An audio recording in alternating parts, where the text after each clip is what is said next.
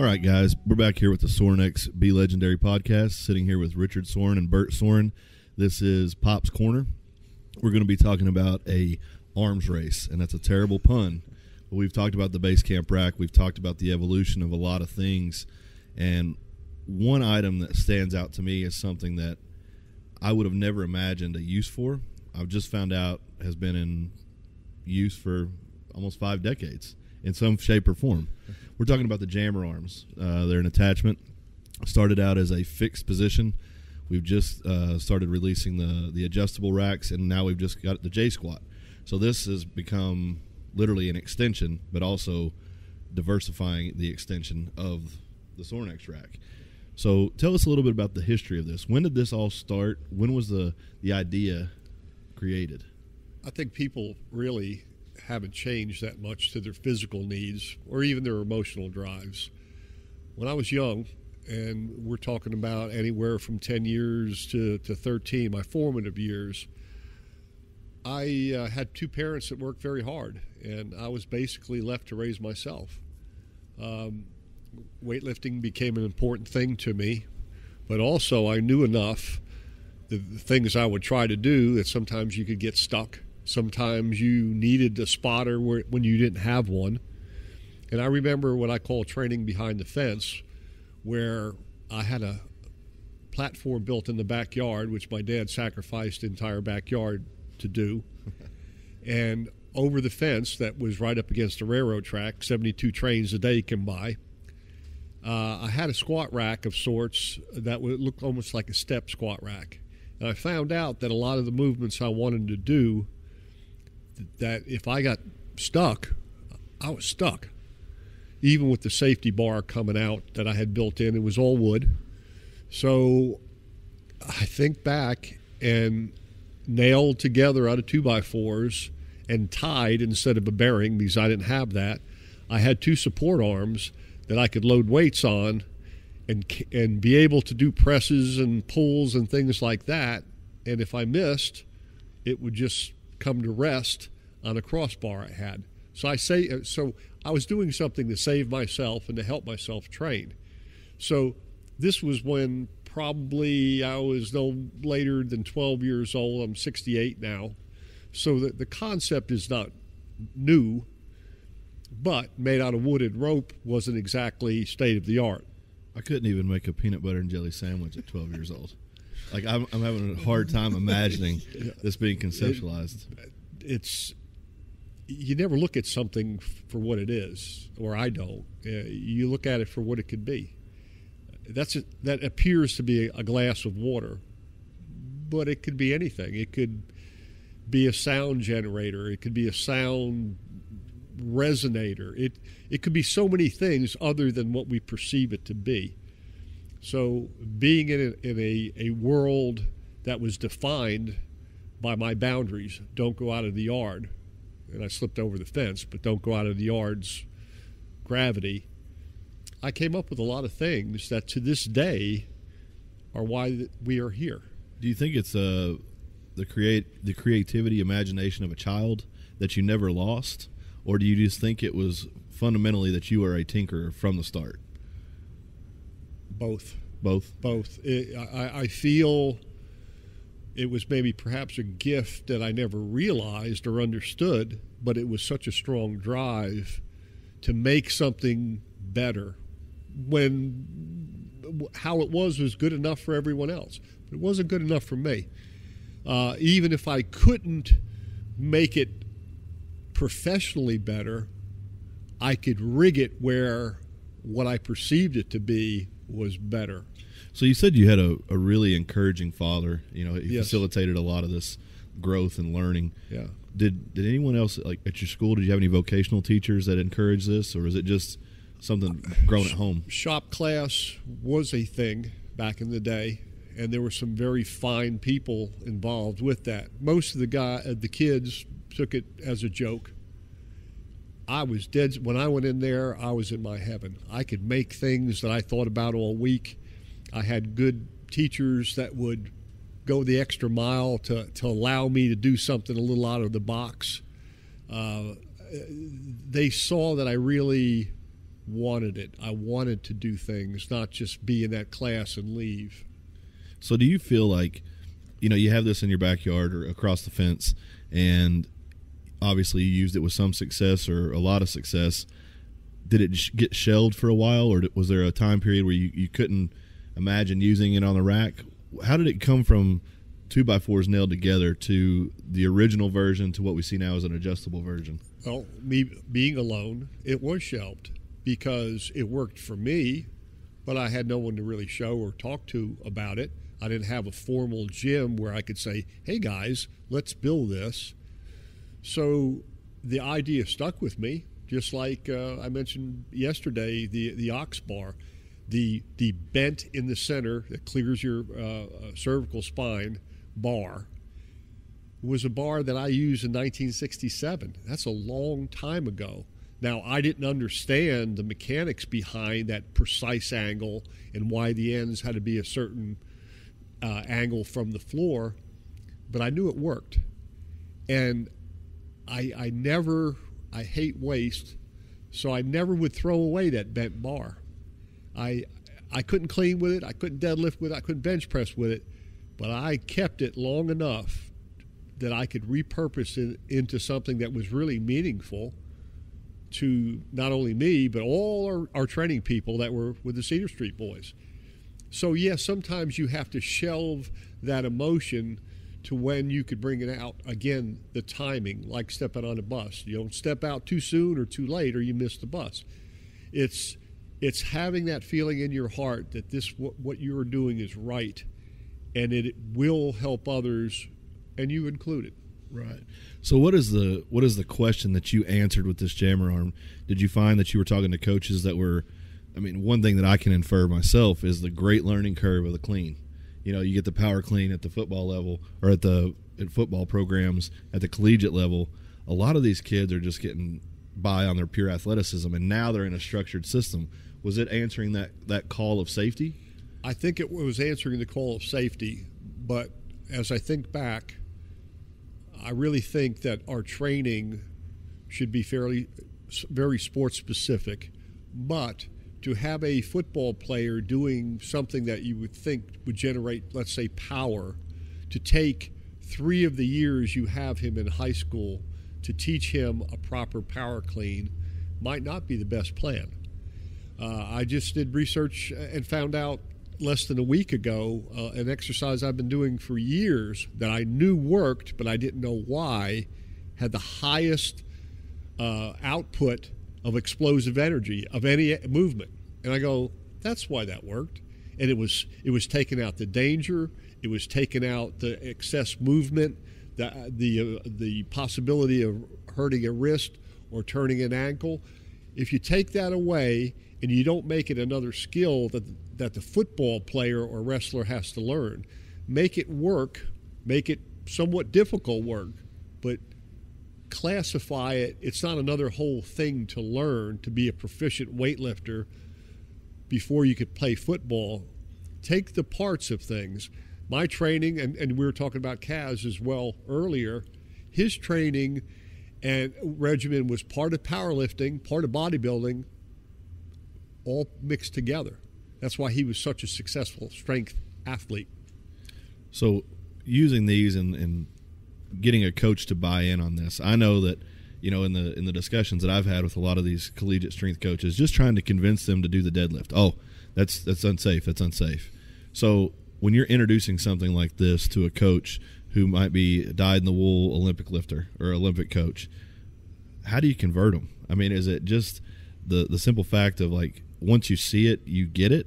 Or do you have to then go back and say, look, we've done this much research with it, we've had this many people train on it?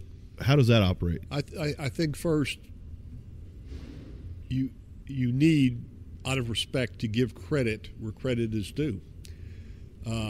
I was an Olympic weightlifter. I loved it. I was a power lifter. I loved it. I didn't realize that those two things really affected my sport, which carried me through college. I never put it together. I was young, and no one told me that if you do this, you're going to throw further. it seemed like the stronger my legs became and the stronger my back came from explosive movements, the better I threw. So it was kind of like a feeling I had, but it was not a hard, fast rule. If I was going to tell you to go to hell, being the guy you are, I would be careful how I told you. Just say it on my left side and below the knee. I would say that's what I would figure out what would be the best way to get that point across to you. Right. You're a big, strong guy who's dangerous and scary looking, so I'm going to put it in a way where it disarms you enough to listen to reason. I think that's a really good point in that. And I'm going off track just a little bit, but I think in 2018, the landfill or the minefield that we walk through is we're not always talking to find understanding. We're talking to be right or wrong. And that's where I could see the pushback being, oh, this isn't the way that I've done it. This isn't the way that I've had success. But you're a guy who has seen and been around strength for your entire life. I mean, at the highest levels, at the most obscure events. So I think that your voice would carry more weight in that regard, but I would still imagine you would have serious doubts. There's that moment of being a little bit afraid. And let's say if you looked at, let's say, a lie. If a lie is told as a white lie, is it okay? Or is any lie not good? If you tell a lie to help someone not do something terrible to themselves, does that make it right or wrong? There's a fine line. There's a gray place in there that we all work. You know, I do so respect Olympic weightlifting. I love it. I follow it. But I realize it has its place, and it's not the end-all, be-all. Right. Like at one time I did think Olympic weightlifting solved everything. But it doesn't. It's if you're smart enough to take flour and eggs and sugar and salt and mix it together in the right way and make a great biscuit, everyone wins. Right. That's a pretty interesting way to put that. So what year are we talking that this came back off the shelf?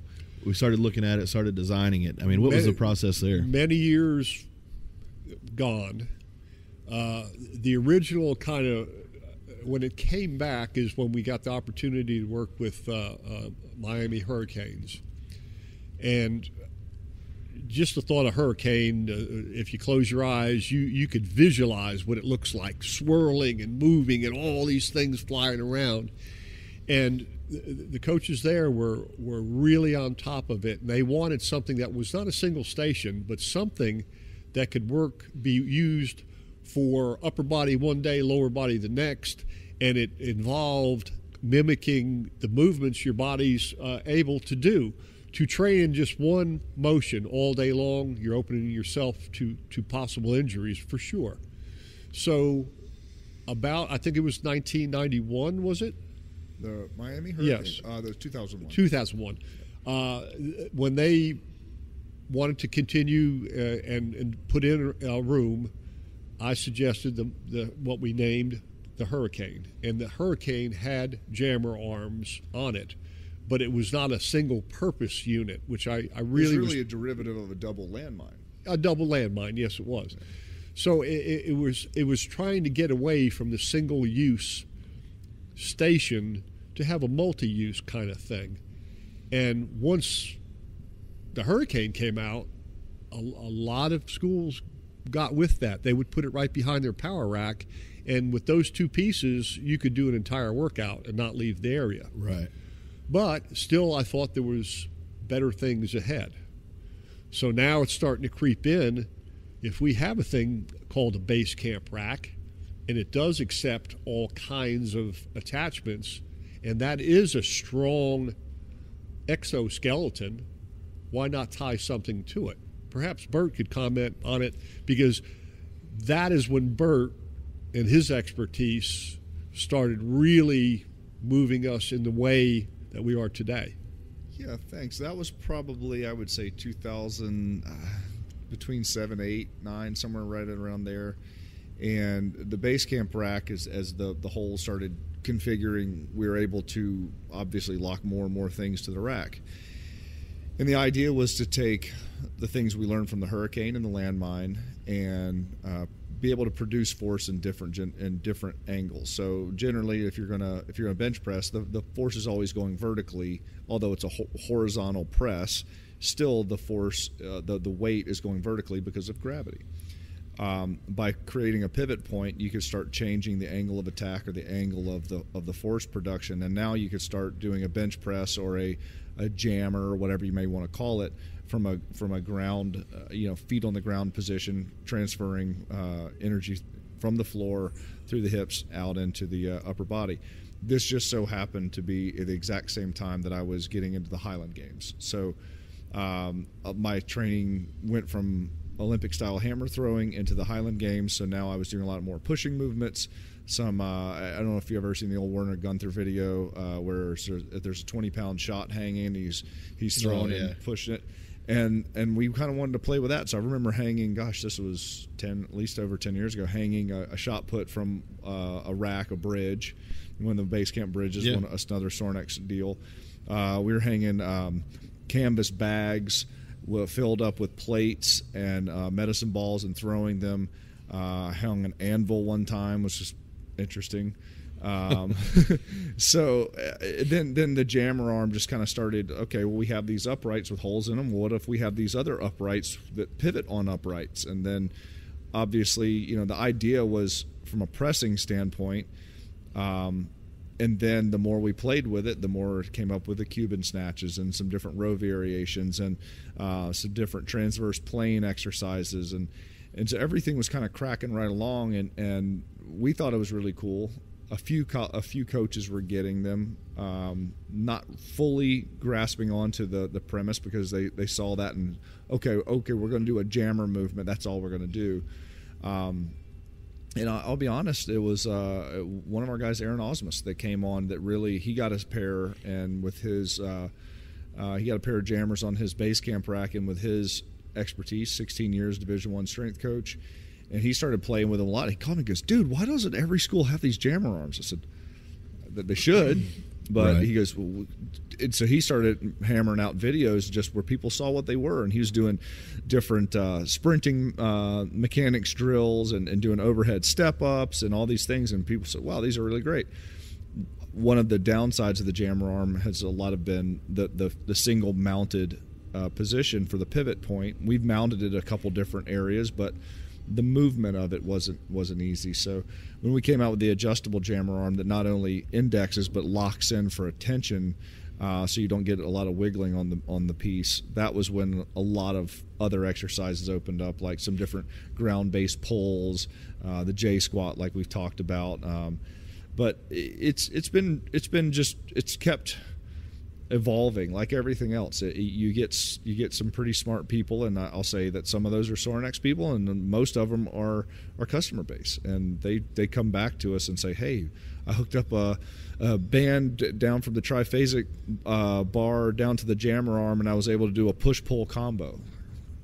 Awesome. And that goes back to that strength adventure. So just so people that don't necessarily operate around Sorinex or are unfamiliar with the people, the process, how many failed models were created before we got one that was right? Generally, I hate to say it, generally we're pretty close soon. We don't have a lot of just complete failures, but we have a lot of iterations. Right. That's someone. Yeah, I have some old pictures we could. I might post of some of the original strap shackles, some of the original jammer arm brackets and things like that, and a lot of times they were just what was the fastest and easiest for us to test the concept. Right. And it may be a piece of cardboard, it might be a piece of wood, it might be something that we could do really quickly, literally in the gym, and not even have to go to the shop. The point where it works. Yeah, proof of concept. Then you get where it works better and better. Right. That's how usually we approach it. Yeah, it makes it in the gym, and then you pound and bang on it and start finding the weak points. So I'll say you're the connections kind of growth and development guy. I'll say that you're the creator, the artist, as we talked about last time. That's a double-headed dragon, and it's a pretty powerful dragon.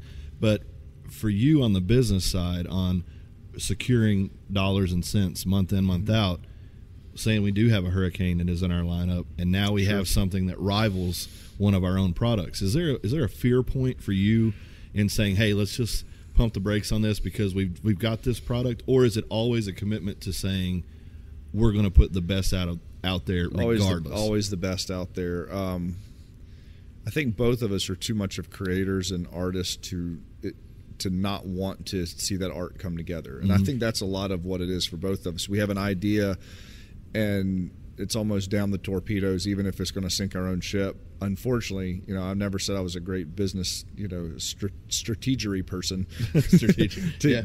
to quote Dub. But yeah, sometimes you just got to get it out, and if you believe it's the better solution, you run with it. Because is that a book coming out next year? Business Strategery with Business Strategery. Exactly. So I understand, looking at the base camp rack and looking at the jammer arms. Why then, or when was the question asked? And I like to ask this question a lot. It needs to move. It needs to move differently than it's moving now. Right. I'd have a hard time thinking back. I mean, gosh, probably 2008, 2010, somewhere in there. It was like, we've got it right, and then we've got to do something different. Yeah, we knew that something needed to change. I have an old picture I'm trying to find of I remember it was between 8 and 10 of doing a belt squat, a jammer type, a Jace type squat off of a jammer arm, but it was just bolted low. And my thought was, well, no one's going to want to bolt it back and forth. So if we could come up with a really good way to adjust it, we will.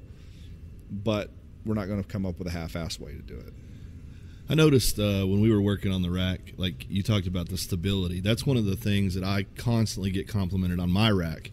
You go to these racks at a lot of commercial gyms and you hear this, right. You hear the rack swaying back and forth. I've used the jammer arms. I've used the adjustable jammer arms, and obviously use my rack consistently.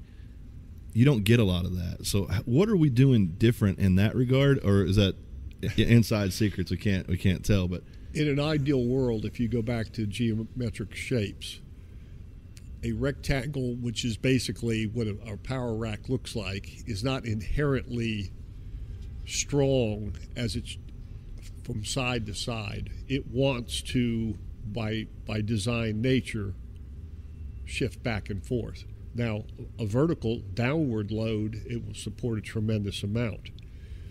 If racks, not letting cats out of the bag, but if racks were a truncated cone, they would work way better in some ways, stability-wise, but you would lose some utility. Mm-hmm. So I have no idea what a truncated cone is, by the way. I'm rolling with it. Let me Google that. I'm rolling. That's why they built pyramids. If you took a pyramid and chopped the point off, extremely stable, extremely strong.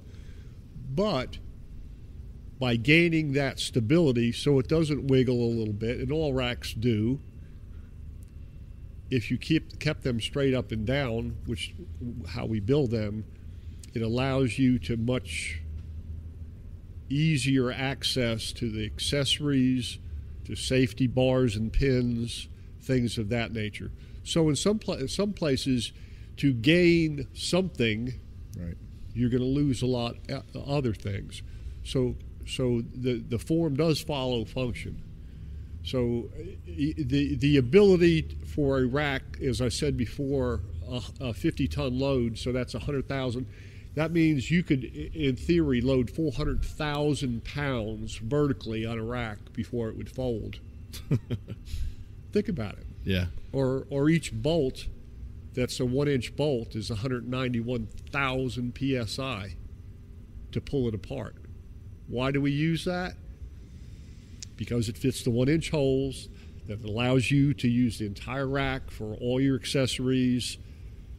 It's an overkill, yes, but it's a better way to do it as we see it. Why build a super heavy rack and bolt it together with pencil thin bolts? Well, people thought we were crazy when we came out with bolts. Well, we were condemned for it. I'll be honest. I mean, and this is not singling anyone out because there are many, but when you go to these conferences and you see the competition racks, as we've talked about before, from a distance, oh, that looks just like a rack is a rack is a rack.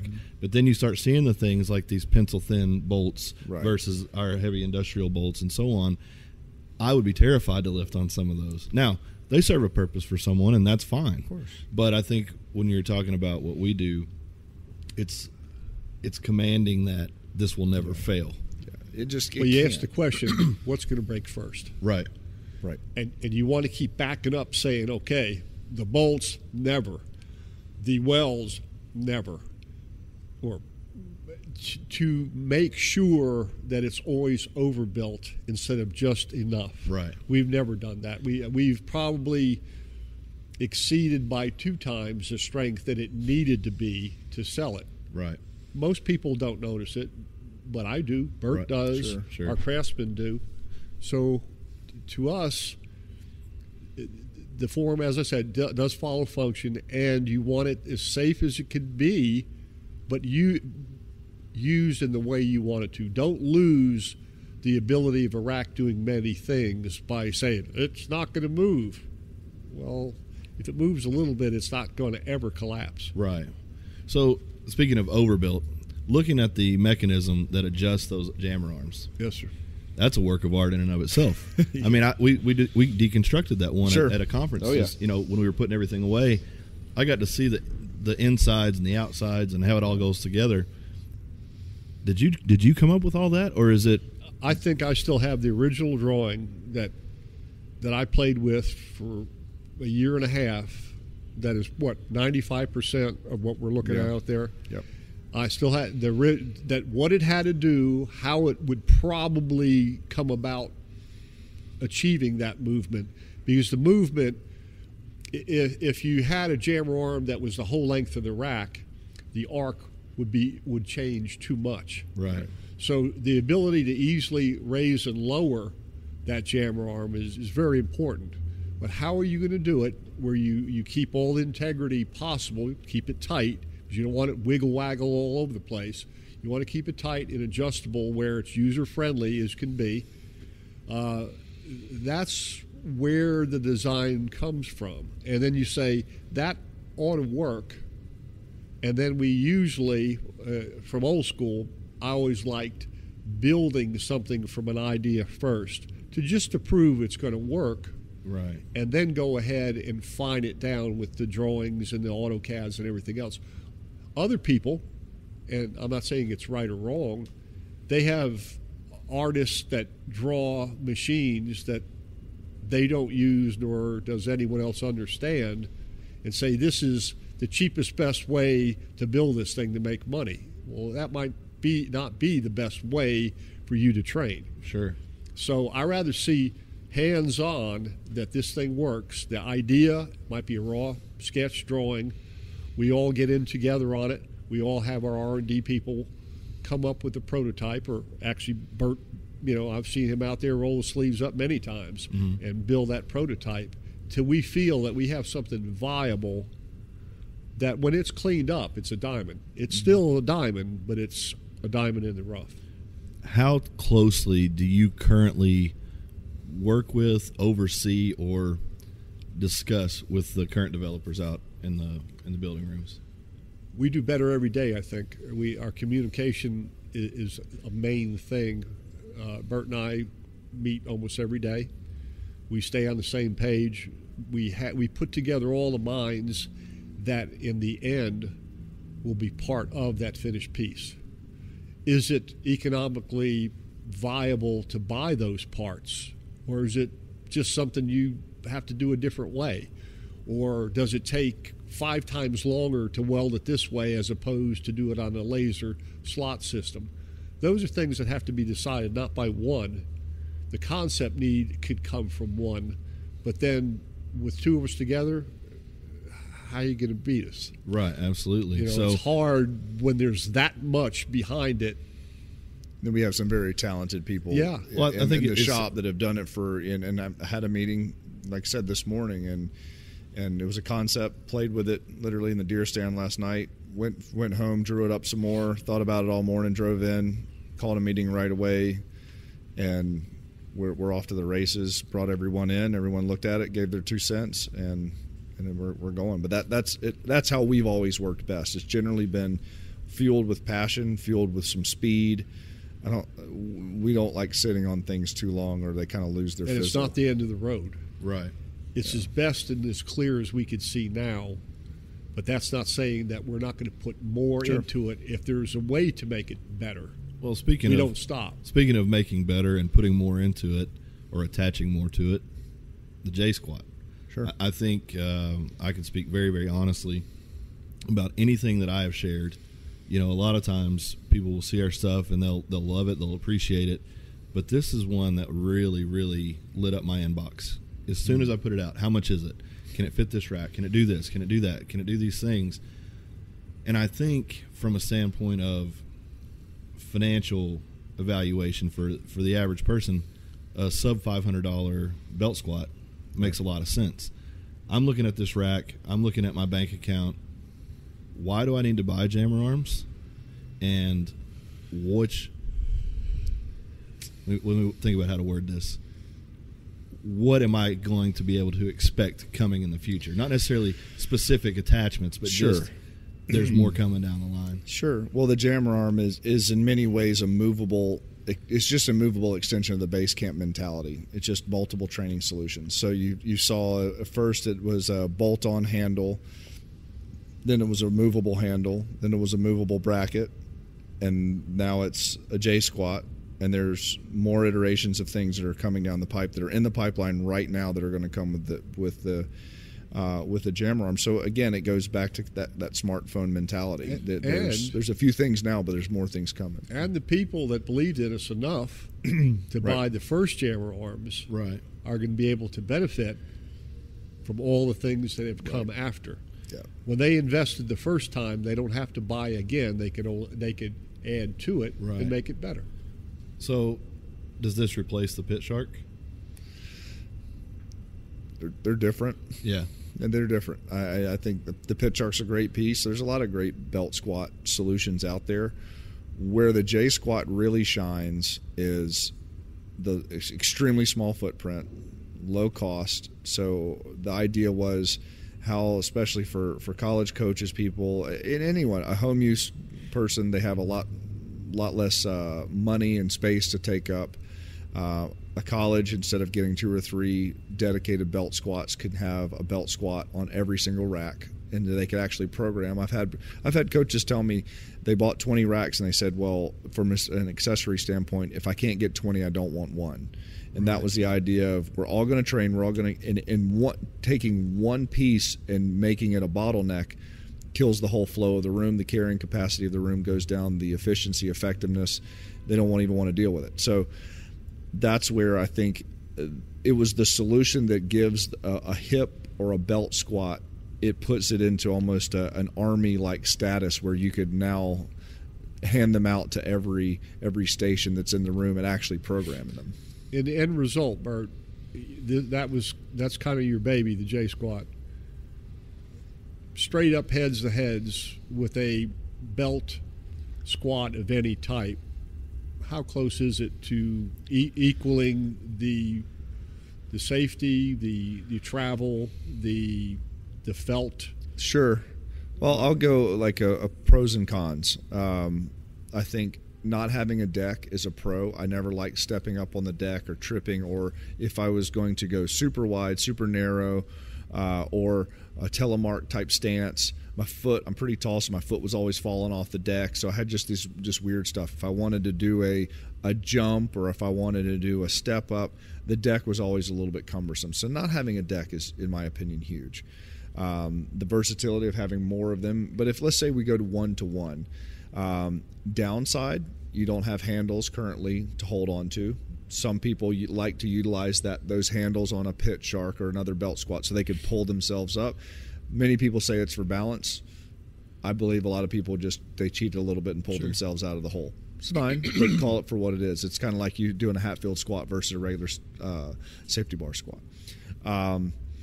Because of the leverage arm being how we've adjusted it, it's relatively long. You have a pretty vertical travel pattern with the squat itself, so there's less shearing on the knee. Is there an ideal travel? You want to stay as close to that vertical as possible, and you're going to get a true vertical through a cable, and then that's where you start weighing it out. Is it worth having another weight stack? Is it worth having another set of guide rods, pulleys, everything to maintain, the footprint that goes along with all of those things? Again, like you said before, everything in life is a balance. You can't have it all. So I believe that the negatives of a J squat are greatly outshined by the positives of the low cost, the low footprint, and the versatility, and that's where I believe that it's a winner. I'm very proud of it because it solves a lot of the needs that I see that people don't even currently know that can be solved. I was doing a little math in my head, and of course, a belt squat, you can't change it readily into something else. It's a belt squat. That's the biggest thing. And if you're done using your J squat, you still have your jammer arms to be used in a totally different way. And doing some quick math, even what we sell or we have sold, that what was the standard belt squat, you're talking about the ability of having 8 J squats for one belt squat. Price-wise, yes. Price-wise, from an economic standpoint, sure, and a space standpoint, which is tremendous. It's all the things that go into a belt squat takes a lot of square footage for one little thing to happen. Right, and that's like you've always said it. My dad really enjoys knives and collecting knives and stuff. And something he's always said, which was really interesting, he'll show me a knife, and he'll say, "Okay, why is it so bulky? Why is it so heavy? Why does it have all this other stuff? All you're trying to do is have a cutting surface and a way to hold it. Well, that was it could be skeletonized. So what are we trying to do with a belt squat? It needs to be a belt that goes around your waist and a way to load it, and a way, in this case, to take it off from a high mechanically advantageous position, so you don't have to squat all the way down. Right. It's nothing really more than that. Well, that was what I was going to say. Is we were talking about sport specificity and things like that. How much difference does a football player really need if he's utilizing a belt squat? If we're talking about a couple of inches range of motion, if we're talking about the feel of the weight, we talked about 60%. Is that what you? 60% of felt weight, i.e., if you have 1,000 pounds of weight on the J squat, it feels like 600. Right. So, I think that sells itself. I mean, and not to make this a sales pitch. I mean, it's just information. But I think if you're really looking at it, can 2 people use them at the same time? If you had 2 jammer arms, they're really close. You have a little bit of trouble putting your plates on. I mean, you could have, because the plate, the storage pins are 36 inches. So you could do it. Would I want to every day? Jury's still out. Do you prefer the 2-sided or like a top loaded? The 2-sided is a better deal because you can load more plates on there and you don't get an inverted pendulum effect. Okay. Because that was I got that question more than a few times. We tried the top load a lot of times, and what happens, you run out of space on the stem because your plate is roughly 18 inches. So now you've loaded up your 4 or 5 plates. Well, now you need more weight, so you have to put another pin behind it. Well, what do? We just reduce that weight load against you even more. Now you're only lifting 30 or 20% of that next weight load.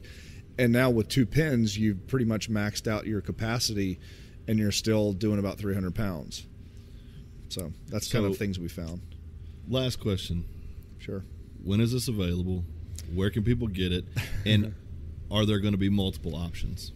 Yes. So the J Squat is currently available on the website right now for pre-sale. That'll be we're doing a roughly almost 10% off during Squattober. We want to make sure people are getting their GPP work in there and squatting as much as possible. There are some other iterations coming that might be for the next podcast. Right. But there's some other things that I think will, again, change the strength world. Second question, or last question, an addendum, if you will. When you're talking about the jammer arms. Yep. As someone who travels around to a lot of gyms, I understand budget concerns. I understand, a small gym owner or even a home gym owner saying, okay, I just want the one jammer arm. Is that kind of cutting your nose off to spite your face in a way? Or would it just be, would you recommend somebody go ahead and buy the one and then, if that's all you could afford, buy the one? because you'll come back and buy the second one. Right. I'd prefer you save shipping and get both on the same time because you're going to buy the second one. Right. The jammer arm, I would say, would be the number one. Landmine or jammer arm would be the number one accessory on a rack that I would suggest because of so many things you could do with it. Do our past customers, let's say the first brave soul that bought a jammer arm from us, either bolt-on or movable, is that jammer arm that they bought still viable Yes. for what we're coming up with? So that means they paid once, Sure. and everything that comes out is based. And there's to some fit micro that. tweaks that make it better and better and Yeah. better, but it's still viable. It will still work. Yeah. So they're not out in the cold. They don't have to start over again. Absolutely not. Still 3-inch tubing, 2-inch holes, or inches on every two. So their older ones can be refit. Older ones can be refit. And I guess I was thinking about the something that maybe that I use the jammers for the most or my pressing. And that's, I don't know if you're doing a lot with it, but I've had 3 different pec tears, nothing major, but I've had some tweaks and twinges and zippers. And I found that generally when I'm bench pressing a lot because of my scapular or just because I have long monkey arms, I put a lot of stress on there. So I've basically stopped regular benching because I just continue to get hurt. But I found if I do my pressing with the jammer arms, depending on what's really cool that I see a lot of college coaches do as well, the further you walk into the arms, you push them out, the heavier and heavier they get because the closer it gets to rise over from run, Right. from the angle. So the further you walk out into the arms, the heavier and heavier they load. So let's say you have a 45-pound plate on each side. Well, my first set, I'll be almost near vertical, and it's a warm-up. My next set, I'll take a half step forward. It's a little heavier. Next step, a half step. And all I have to do is change my torso angle to match the level of attack, the angle of attack that I want. So I'm still doing bench press, an incline press, or a seated press, or a shoulder press. I've just adjusted my torso angle, which makes it really good for me at home because I never have to change plates. Right. And a lot of these college coaches I'm watching, they go, oh, we'll just leave 45s on there, and it's good for everyone. Everyone just finds their zone. Right. So it's really safe. It's really fast. But the cool part about the safety is if you start missing the weight, you just back up. There's no way to get pinned. You can't. I mean, if you start feeling a tweak, you back up a little, back off of it, and so you're never really stuck. And that's where I could actually max out on the jammer arms or go relatively heavy at home. And worst case scenario is I just back up. Function, form, safety. Safety, yeah. So it's just. I honestly didn't see that when we made them like as being such a big thing, and more I just find myself do my upper body stuff on the jammers. It's safe. I could crank through it really quickly, and I never actually take plates off. Call us here at Sornex or www.sornex.com. Get your jammer arms, get the J squat. We're ready for you. Let's do it.